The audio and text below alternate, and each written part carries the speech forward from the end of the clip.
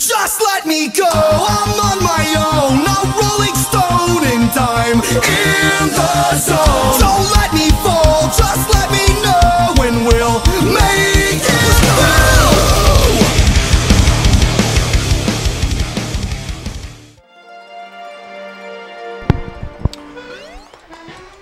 through. Yo, what is going on, YouTube? It is Joe to the Joe to the Slam here. We're playing some Super Mario Sunshine again. This is playthrough number 4. We're beating up a squid later in the episode, but the first boss is a giant thing. He's got a ball for a head, and he's got teeth. He's pretty easy. And as you see, we hit an amazing trick shot. We actually hit 2, and it's just glorious. It's back to back. Okay, I lied. My brother hit the trick shot, and I'm just talking over it. So I think he gets more credit than me. But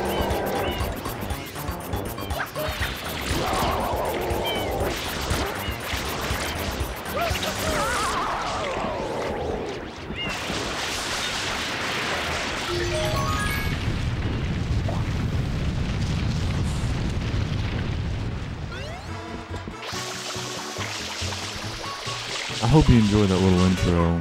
I believed that it looked fresh, and it worked with Super Mario Sunshine. So, if you're wondering who that's by, that was Falling in Reverse. So, look them up, and while you're looking them up, you might as well subscribe to Chojo Slam to catch all of our latest videos, and tell your friends, who knows, they might enjoy us as well. But yeah, as you see, as soon as we get on this mission here, we don't go the normal way. We found a shorter, easier path. So if you're playing Super Mario Sunshine at home, feel free to take this path, because I mean, it'll sure help you in the long run.